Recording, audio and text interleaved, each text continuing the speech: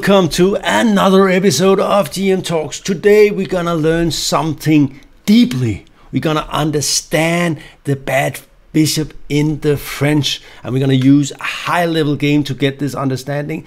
And first we're gonna take a little detour so we understand what is the nature of this problem with this bishop, because if you understand this, then you understand what to do with black in the French and what to do with white against the French.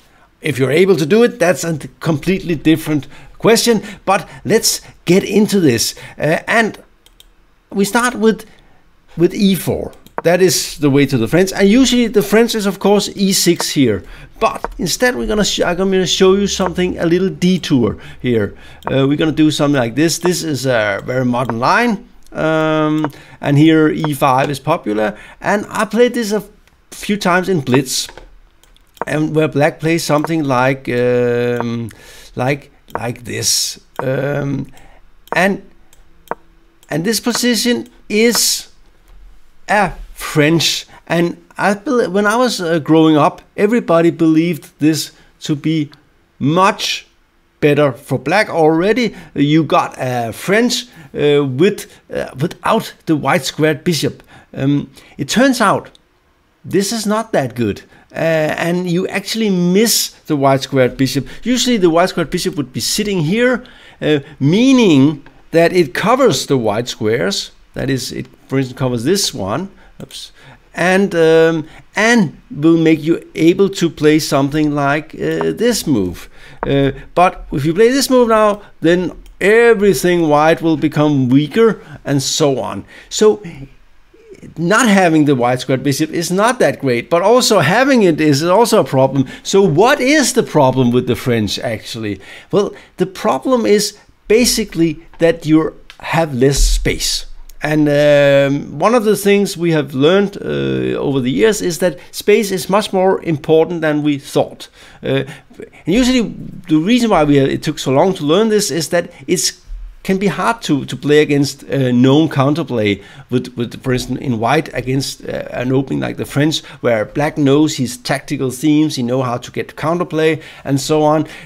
So he does not feel the space disadvantage so much. But recently, people have started to understand that a space advantage is a much more serious issue than we used to think. We also see that the Caruana, the advanced variation in the Caruana is clearly the most critical line. Okay, let's back to the game. It's Caruana versus Magnus Carlsen, and we have a normal French.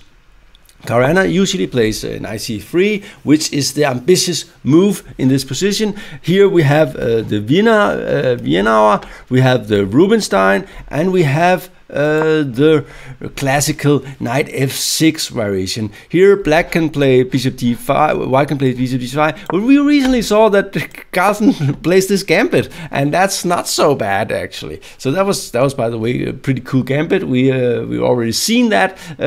So let's see this instead. e5 is what Caruana does. f4.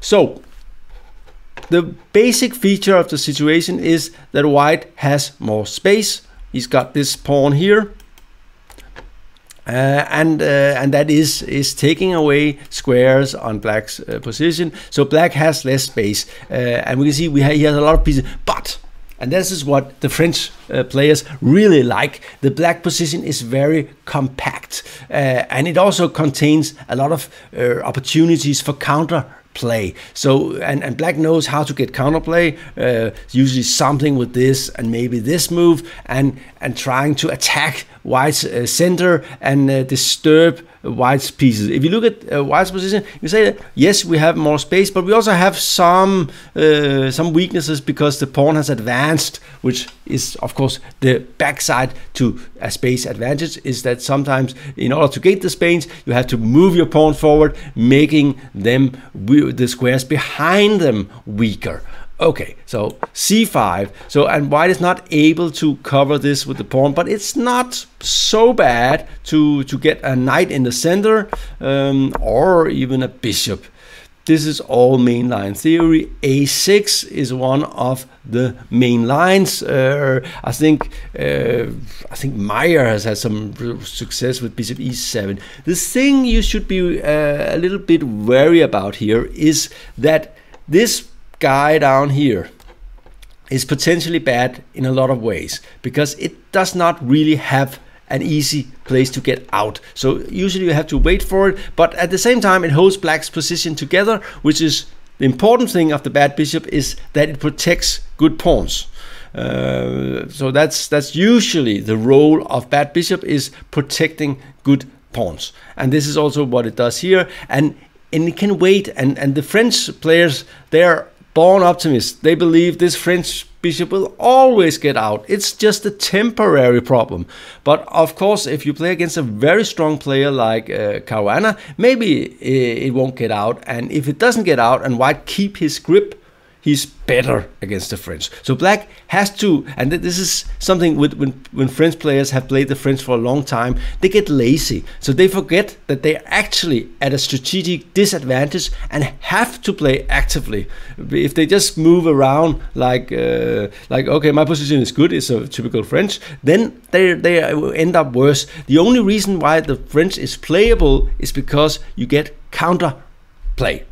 A6, normal move. Black is preparing to gain some space back on the queen side, and also if white would probably like to castle queen side, then he will think twice when the pawns get rolling into his face. Here comes an interesting move, knight e2.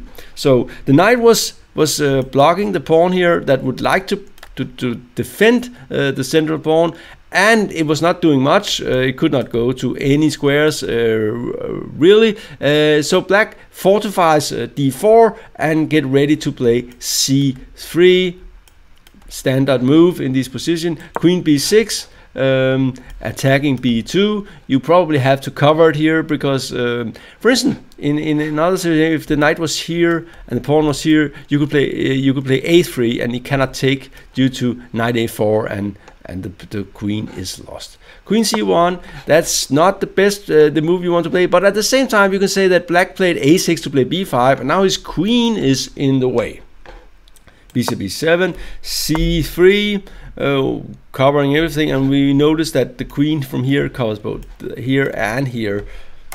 Castle. But how to get out now? Well, in general you would of course love to have this bishop here, because there's often a lot of attacking potential on this diagonal.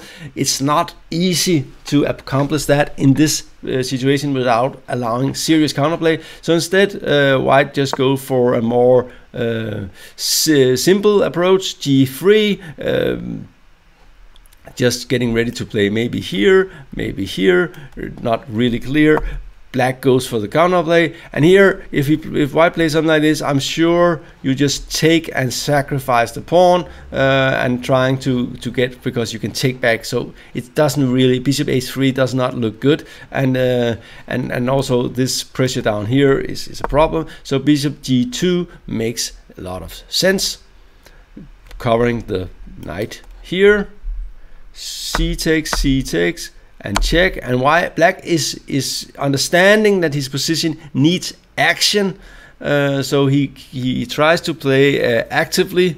Knight c3, knight b6, and that's an interesting move, because again the b5 move is not coming. The knight is clearly heading for what? For this square or this square. And by the way, this move was definitely built on a miscalculation. So let's see what it was. White plays here a move you sometimes play, sometimes you don't want to play, but it doesn't change the nature of the problem with the bishop on c8. So white takes the pawn on f6, and after this he goes b3, keeping the knight out. Now this is something that probably made Carlsen think that he would get very serious counterplay against this guy here. Unfortunately for him, that's not the case. Bishop d7. By the way, we can see this bishop is not that great.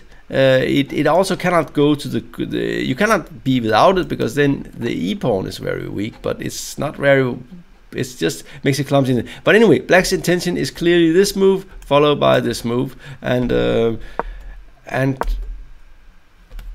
here I'm sure that Carlsen had miscalculated this position. I'm sure that he thought that he could play knight d4, and that's the reason why he went for this position. But the problem is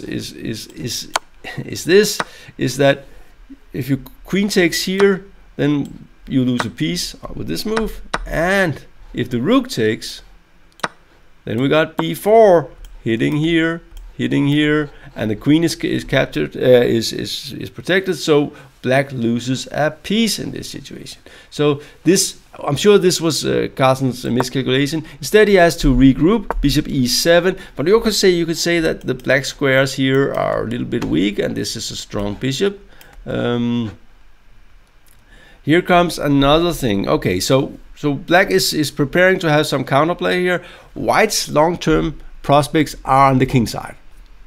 His long-term prospects are the king side, but at the moment it's not possible to attack. You would like to get to and especially to that guy down here, but it's not possible at the moment. So instead we go for the ending. Now, what can we say about the structure?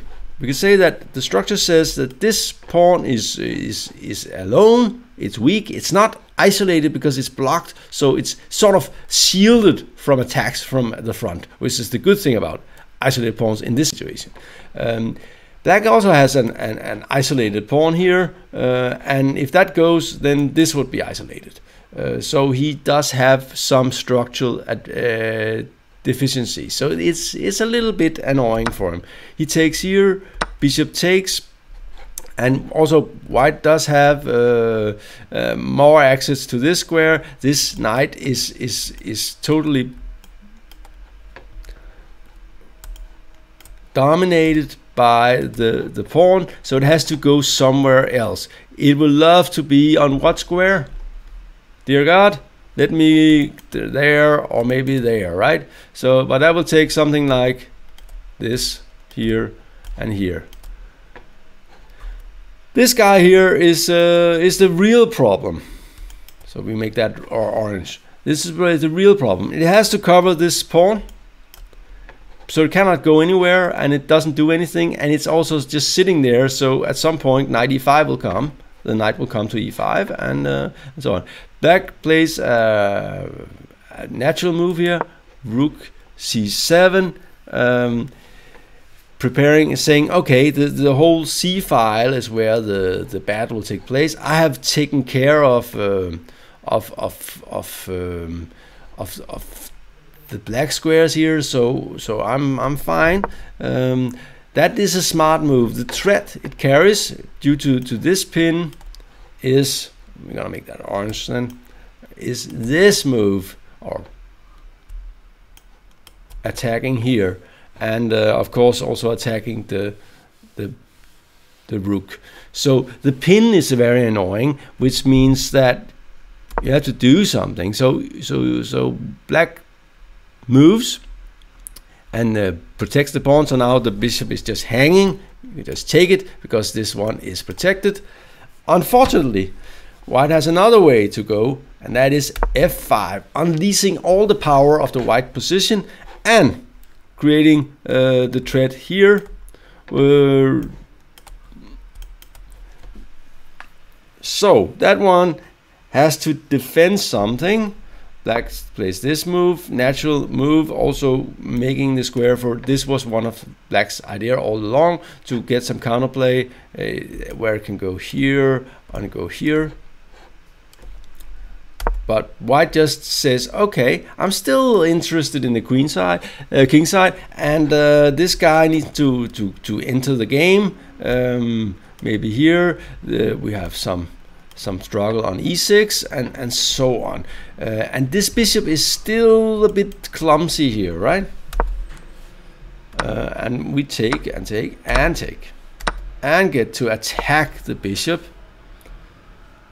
And we see that we have now, it doesn't look that bad for black. He just have a bad knight, but it does cover a pawn. It's a bad bishop, and because this pawn is on black, and he has some problems on the white squares. White has a lot of attacking potential here on the king side, so he might have some trouble. But he does have the c file, and the knight is attacking here, so it doesn't look that bad, but it's not really good either. And white plays it perfectly here. He says, I have to play for an attack. I cannot sit around in this situation. I have to go for it as hard as I can in this situation. So he's opening up for this one. He's opening up for this one, and he's maybe preparing this move. And black is in some sort of trouble. Also, this one is hanging in all the lines.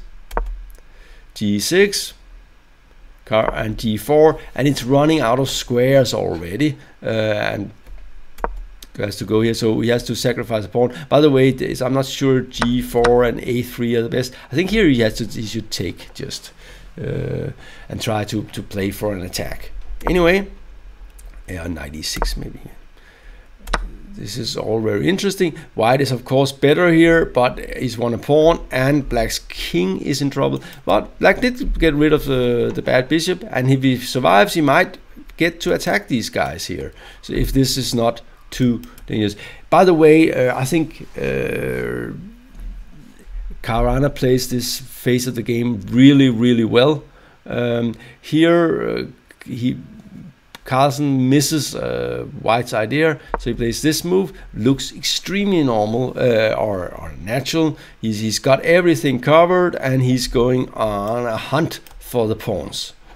And after that, he will get that one. So, and then it will be funny because, well, of course, this guy has to survive, and White has a nice move here, knight D7.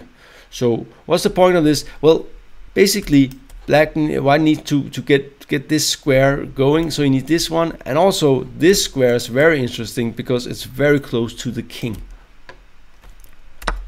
Takes and take, and rook e5, undermining the knight. Please notice this is a very typical trick. You can't play this move due to this move here, and this check picks up the queen, the rook again, winning the game. So that's not possible. The knight has to go, knight c3, and here after knight f6, Carlsen actually resigned. Now that's a little bit strange, isn't it? I thought to be honest that was a little bit strange. Thing is, I think after this move, I don't know what he missed, but I think the best move is actually go back, and then after this move play d5, getting ready for knight here and rook here. So what you're trying to do here is to play, for instance, let's say he just takes here, then you probably play something like this and d6, and followed by this, and black is totally busted here. The d pawn will queen, or the black king will get mated. So that's totally winning. Instead, you could also say something like after king f7, knight d7, king d8, d5. You also play something like this, trying to defend something. And here, and after this move, you just play d6 because you cannot take it due to this move. And again, the rook and knight are coming in, aided by the d pawn, and so on. And black is, by something like this, is just hopeless. Double check, and here you just go d7 and rook e8, and black is lost. So it makes sense that he resigned there. It was just maybe a little bit confusing for the people watching the game. Anyway, I thought this was a very instructive game. We saw that black tried to get counterplay.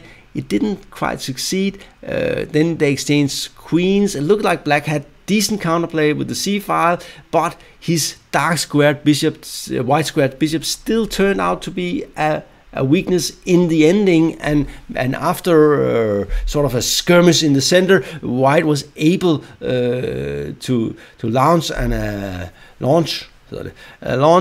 attack on black's king, combined with the very active rook and knight.